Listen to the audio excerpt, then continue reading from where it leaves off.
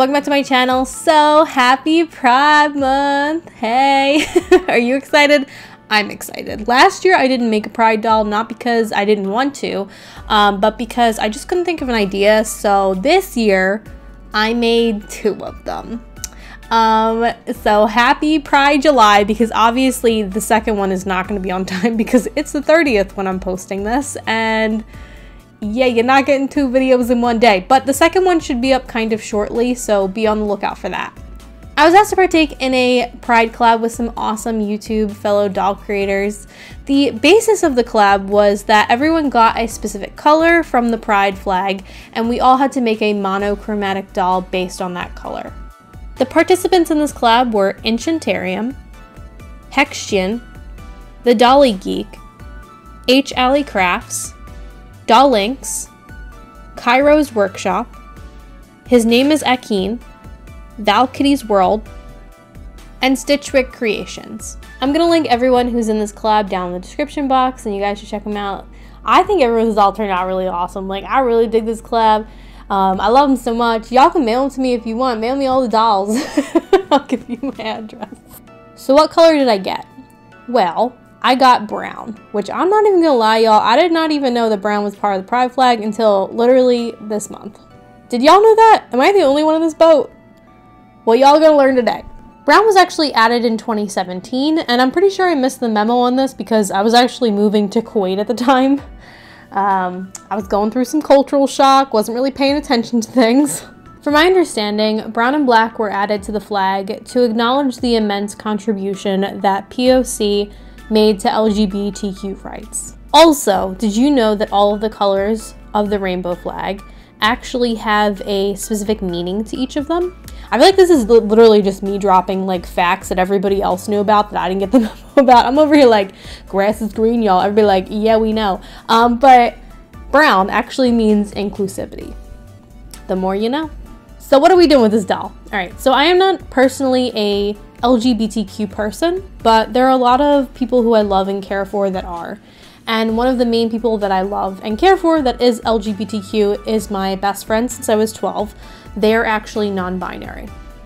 So I wanted to make a non-binary character sort of as an ode to them. Because this project is monochromatic, I am choosing to make a magical Enby. So like a magical girl, but a non-binary magical girl. So not girl, Enby. You get what I'm saying? Okay, by the way, after this project, I swear I won't make a magical person for a little bit. I know it's maybe a little bit repetitive, but I guess this one's a little bit different because it's not technically a magical girl.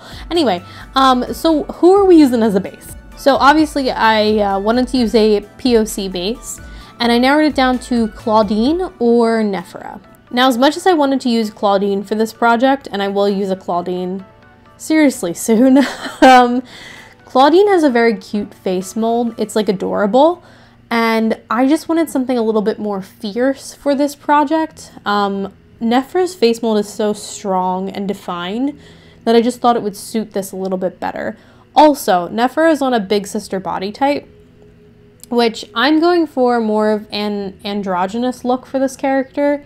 And I just thought that that body type would kind of lend itself a little bit better for this project. I know this is the longest intro ever, but let's finally get into prepping this doll. I start with the basics of cutting off their hair, heating up the vinyl of their head with hot water so that I can pop their head off, then popping their head off, then scraping around the inside of their head with a screwdriver and pulling all the glue gunk out with needle nose pliers. With 100% acetone, I wipe the face paint off. We're going to be rerouting this doll, so I paint the scalp with some brown acrylic paint. This makes it so that if there's any gaps in the reroute, it's not as obvious. For hair, I'm using this beautiful acrylic yarn. It's just fantastic. But I'm tying it around this bag handle. It's the bag handle, y'all. It's the bag handle. You may be like, why are you so passionate? It's a thing. But I am brushing out the yarn from the bottom, working my way up with a cat brush.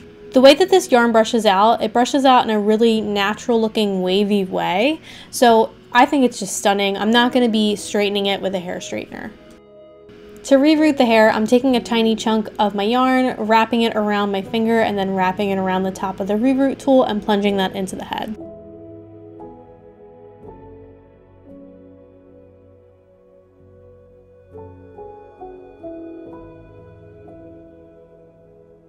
Ugh, I just love this yarn so much. So pretty. To make sure that yarn stays in place, I take my Fabri-Tac glue, squeeze it in through the neck hole, and make sure it just like sits like that and dries for about an hour.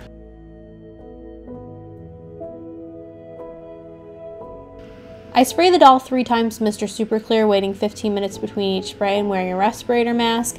This makes it so that the face has a paper-like finish when I start to do the face up, and then we get on into sketching out the face. I wanted to deepen up their complexion a little bit, so I'm taking a brown pastel and just covering the face with that. I didn't find it necessary to do more than 1 coat because MSC dries darker anyway. I start with the eyes, and Nefera's eye mold is really nice and kind of like long and a little cat-like. I don't know, I dig it. So I'm sort of just following the eye mold fairly closely.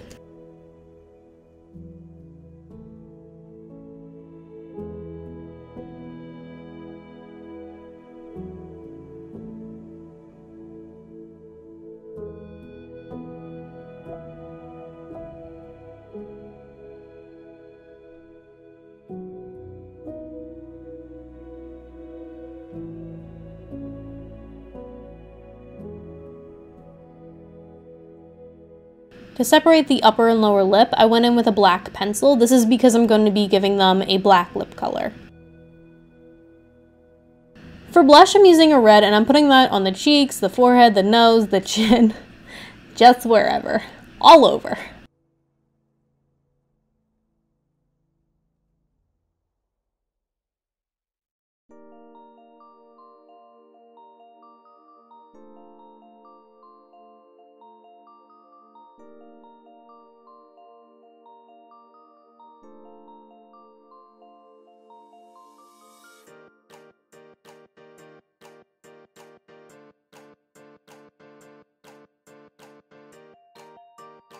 For the whites of the eyes, I switched over to a Prismacolor pencil, and I think I told you guys that I was trying these out in a couple videos ago.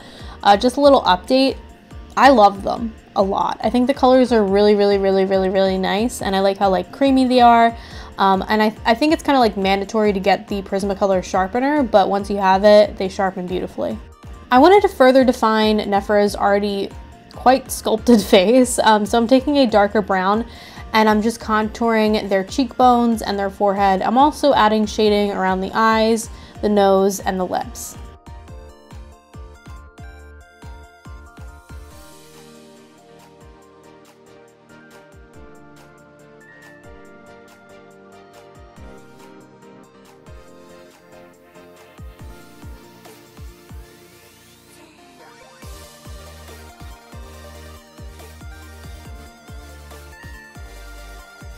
Y'all know I love adding blue to faces. I don't even care, honestly, if they're accurate for the skin tone at this point. I just love the way it looks. So I'm adding a sort of medium blue around the forehead and the eyes.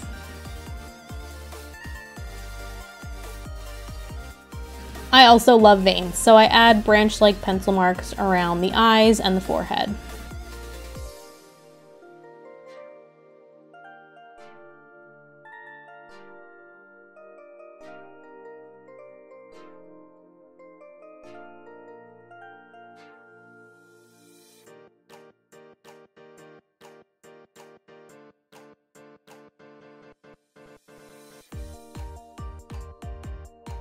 I really like freckles on really any skin tone, but specifically on tanner or deeper skin tones, so I'm splattering brown paint onto the face.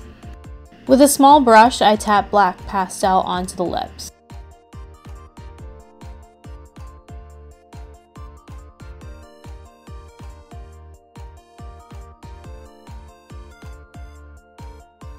For the eye color, I'm creating a gradient of brown to gold. We were talking in the group chat saying how it's okay to use some sort of an accent color for these dolls since they are so like monochromatic to make something pop. So you guys will soon see that my accent color is gold. I think I used it a little bit more than some of the people in the collab. Sorry about that. I also snuck in some black too, which you may have noticed.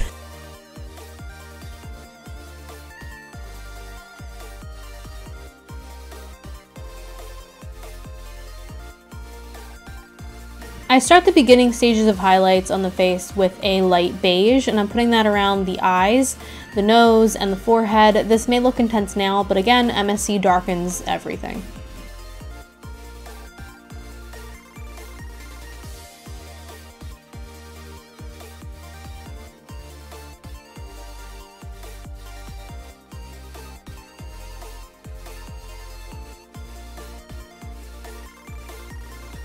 I initially colored in the waterline with a peach pencil, but I added a highlight of light beige to the middle and the inner corner just to create a little bit of dimension and highlight in that area.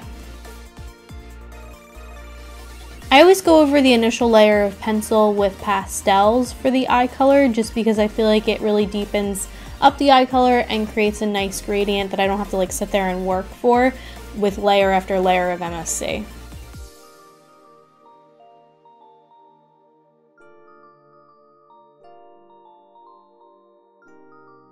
I sketch in the eyebrow shape with black pastel, and I feel like with brows I either want them to be like super thick and intense and like beautifully wild, or just no brows at all. Since there's a lot of shading around the eyes and just kind of the face as well, I wanted to bring back some of the light on the eyes with lines of highlights of white pencil.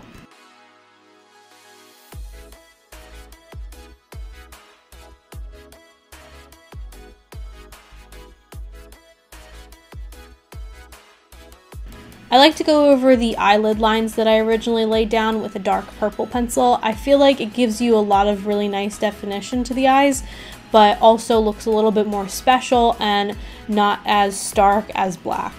I wet my white watercolor and I'm going over the lines that I laid down with the watercolor pencil, but I'm not like fully outlining everything. I'm also adding white watercolor to the eye whites just to make them really pop.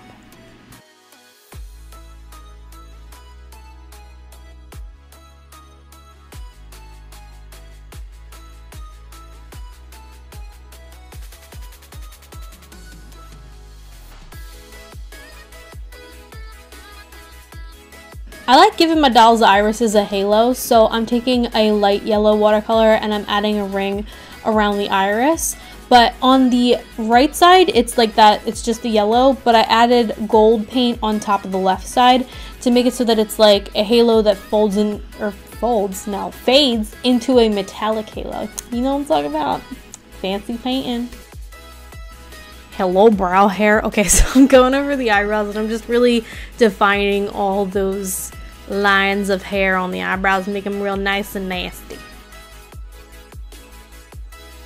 I normally add lines of highlights to the lips with a white, but that would look not great, so I'm taking a gold and I'm putting that on top of the black, and might I say it looks very nice. I just really like how it turned out.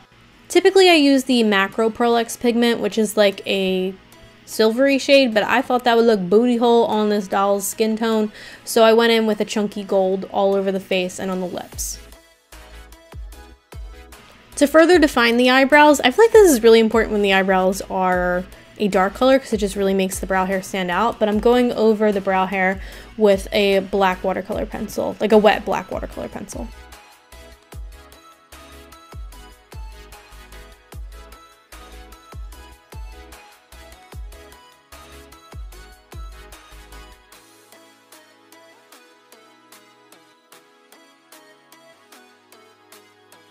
I sketch in quick hard pencil marks with a really sharp black watercolor pencil for the lashes.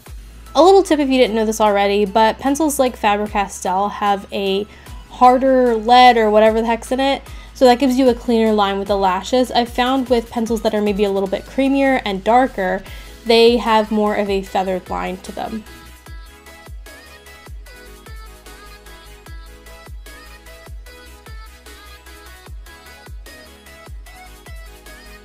I tapped metallic red watercolor paint onto their pupils.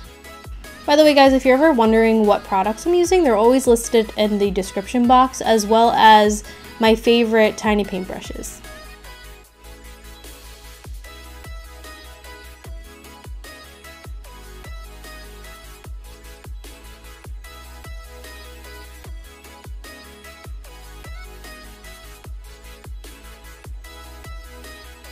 I really like adding dots of rose gold and white watercolor to the waterline. It just makes the waterline look nice and shiny, looks like they're about to cry, but in the best way possible.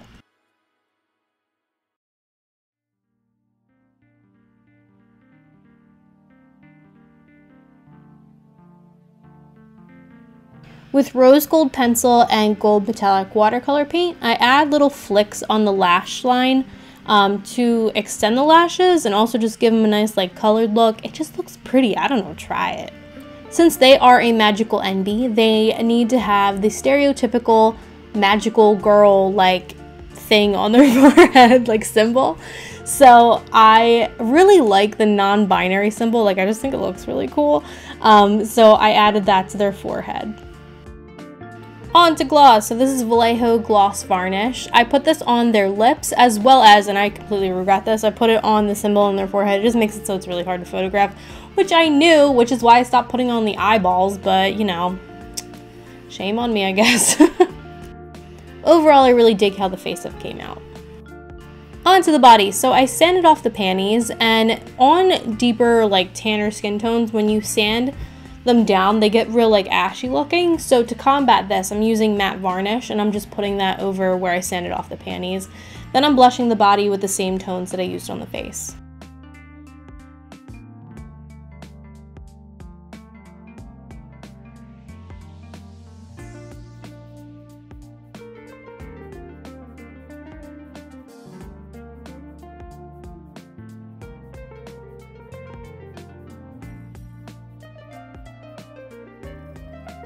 It always feels so good with repaints when you put the head back on the body.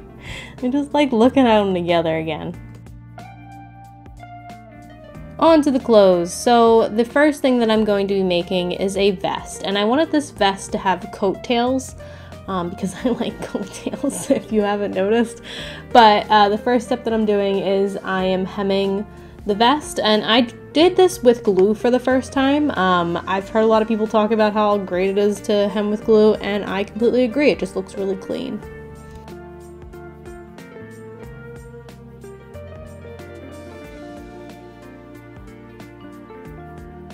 Once everything was all hemmed, I sewed the two pieces of the vest together at the top, good side to good side.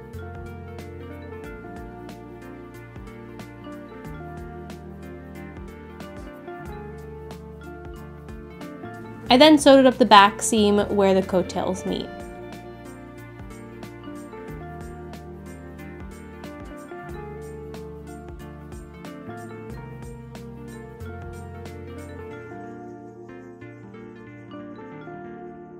I did something I normally never do. I sewed darts into the side. Look at me moving on up in the sewing world.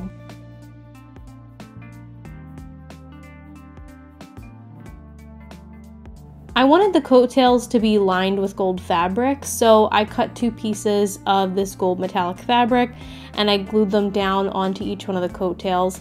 I later went in and actually sewed them down with metallic gold thread, but I don't think I caught that on camera. Since Pride is all about love, I wanted to sew one of these little nail art hearts onto the vest, and that's what I did.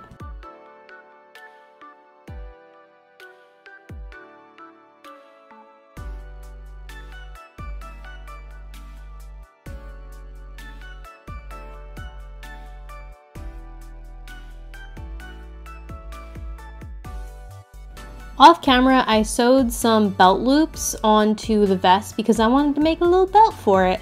I actually wanted to make a belt because Lady Dynamite Creations sent me a little package, and it came with all these little tiny like doll doodads. One of the things is a tiny little belt buckle, and I'm obsessed with it, and I'm gonna buy a bunch of these because she told me where she bought them, and I'm gonna buy all of it. So I wanted to use this little belt buckle and this little gem thingy that I found in the pack that she sent me. So I'm going to be creating a belt with a strip of brown fabric. I'm sewing the belt buckle onto the top of the belt.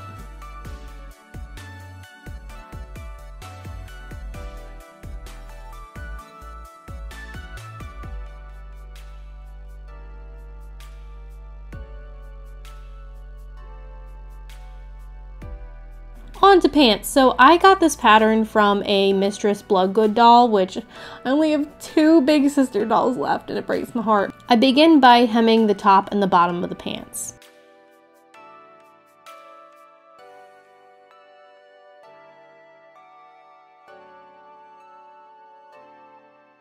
I then sewed the pants together at the crotch.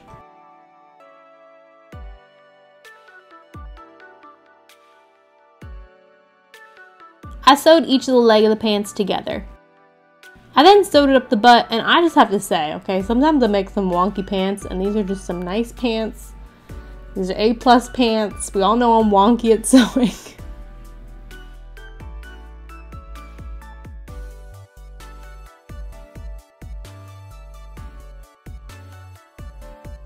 Onto the shirt. So I take this brown chiffon fabric, and I am hemming each part of the shirt, so the bottom, the neckline, the sleeves, all of it. After that was all nice and hemmed, I sewed the shirt together at the shoulders.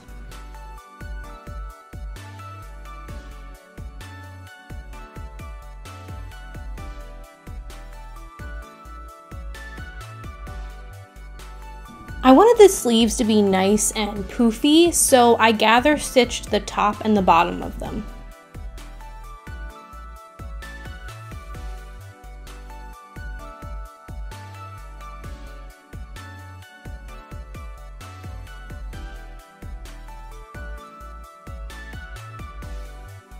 I'm sewing the top part of the sleeve to the bottom part of the sleeve, good side to good side.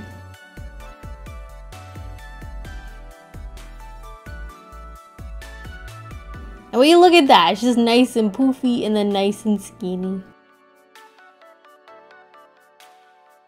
To add a bit of a ruffle to the bottom part of the sleeve, I gather stitched a strip of gold fabric.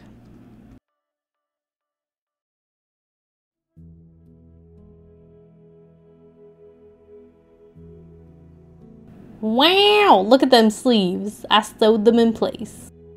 I did this off camera. I feel like I lost some footage for this video. I just remember filming things that aren't there. Maybe I'm delusional. But I sewed up the side seam of the shirt. Onto the collar. I love collars. They just make things look so dramatic. But I took 2 strips of this brown chiffon fabric and I just gather stitched it. Then I took one of the strips and I sewed it to the bottom part of this gold ribbon, and then I took the other piece and I sewed it to the top part.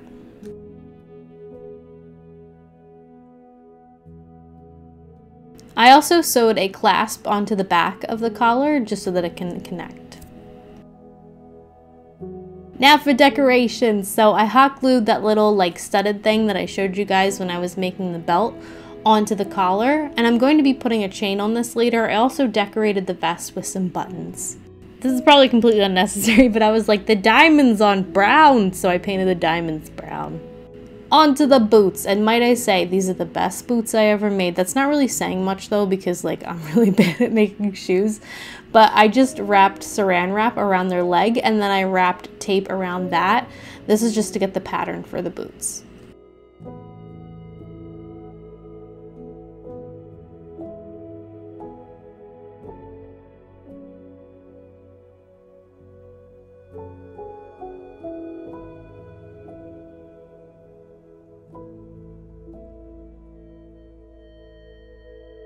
Once that was all cut and I cut the fabric, I took the fabric that I cut, I wrapped it around the leg, and I sewed it together up the leg, good side to good side. After I flipped it and I put it on the leg, I realized that the pants underneath were just like real lumpy looking, and I had to cut my nice pants. So I just cut them shorter and made them more into like long shorts so that they would look more flattering underneath the boots. For the soles, I traced around the foot and I cut it out of Worbla. I initially cut this little piece for like a heel, but ended up not using that because I'm going to make the heel completely different. But I heated up the Worbla and formed it around their foot. For the heel, I ended up using a pin, and I feel like I saw somebody do this method, and that's why I know about this method, but I just genuinely can't remember who. So if this is your method for shoes, kudos to you. Sorry, I can't remember. But I'm taking epoxy sculpt and I am forming that around the toe of the boot and also around the needle that I put on for a heel. After that was all nice and dry, I sanded it down. Time for paint. So I paint the shoes, the heel, the sole, and the front of the shoe with brown acrylic paint. There was a tiny gap between the fabric and the sole, so I took some embroidery thread and craft glue and I just glued that around the gap.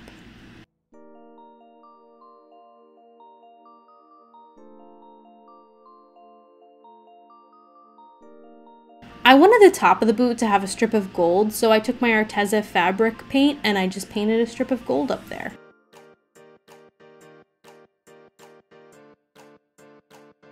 Last but not least for these boots, I painted the brown part that I painted with brown acrylic paint with metallic brown watercolor.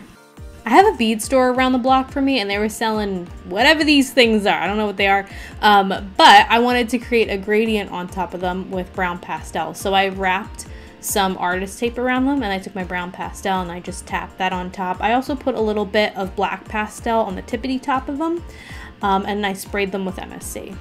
Oh, I just love them so much. I'm going to be hot gluing those in place. So I take a little bit of hot glue, I place them on the head, and to make it so that they blend a little bit better, I'm wrapping some hair around them. It's time for the big chops. So I cut quite a bit of the hair off. I rarely ever do short hair dolls, and I just figured, hey, let's do it. So I cut it off, and then I took an X-Acto blade, and I just kind of like drug that down the hair so that it was more feathered and not as harsh of a line as the scissors created.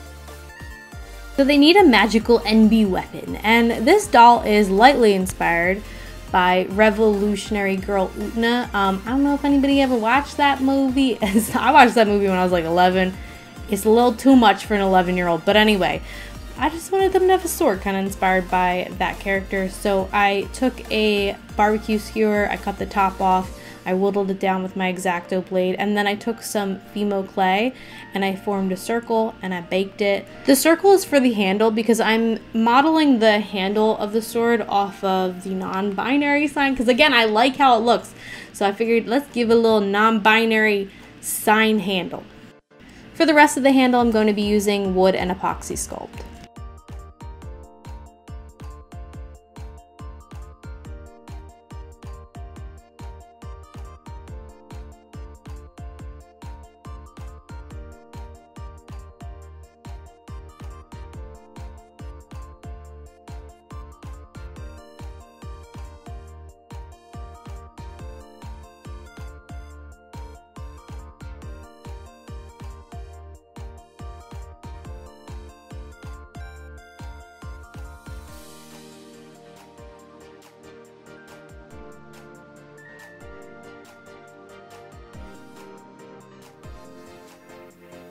I super glued the handle and the blade of the sword together, and then I went over that with epoxy glue just to make sure that it was like nice and strong and solid.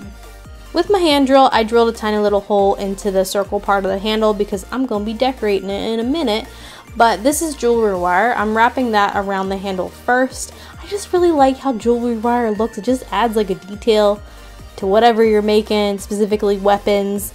That's just real easy. This is a gold heart earring. I cut down the needle part of it a little bit and I stuck that into the hole that I drilled with my hand drill.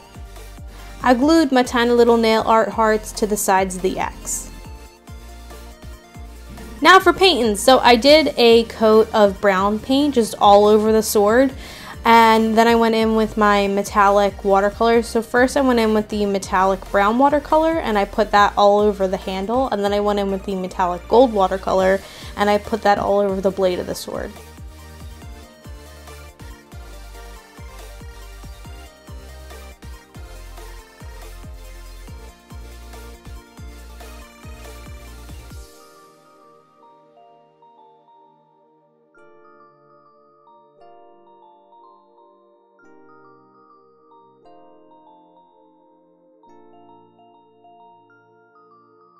The last step that I did was I did a wash of black paint just around the handle of the sword, and here they are. Oh my gosh. Okay, so I really like how this doll turned out, but I am not gonna lie, it's a little steampunk piratey magical Enby person. That was completely non-intentional. I am 90% certain it's mainly the color scheme that did that, because if you like translate this doll into purple or something, I feel like it would just translate better as a magical Enby character. So maybe they're just like a magical Enby steampunk pirate, you know? Let them live their life, whatever. I took a couple photos of this doll with the doll that I made a couple months ago that was a magical girl, and I think they look pretty cute together. It's always interesting comparing dolls that you create months ago with the current doll that you're working on, because I feel like, at least for me, like I can see like the progress, and it's interesting because I didn't think that there was much progress until I kind of compare and contrast them now. Anyway guys, I hope that you like how they turned out, and definitely check out my collab partners' dolls because I think they turned out awesome. I want to thank them for letting me participate in this collab. It was just a really fun experience, and it's always fun to work with fellow YouTube doll artists. So if you guys like this video, subscribe, it makes me happy. Have a good Pride, even though I know it's like the last day of Pride month, but you know what, we're doing Pride July over here, so hey. Alright guys, have a beautiful day. Bye!